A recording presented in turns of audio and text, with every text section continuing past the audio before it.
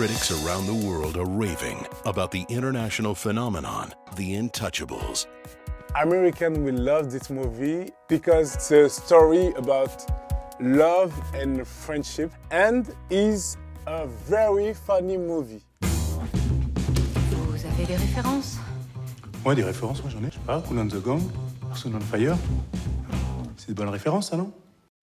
The movie was hilarious, uplifting, inspirational. And the fact that it was true, that's the part that was just so astonishing. Allez debout, Philippe. C'est qui ce type? Autour de toi, tout le monde s'inquiète. Bon, il est grand, il est costaud, il a 2 bras, 2 jambes, un cerveau qui fonctionne, il est en bonne santé.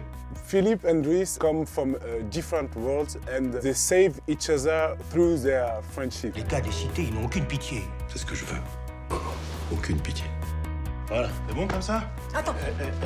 Hilarious. I actually haven't laughed that much in a while. Bon appétit. The relationship was so real. Just the journey they went on, you just wanted to be on it with them. The Wall Street Journal hails it's a superb, fascinating, feel-good comedy. Totally winning with a pair of performances that fit together perfectly. It's a celebration of being alive. It's something that I wish I could share with everybody that I know.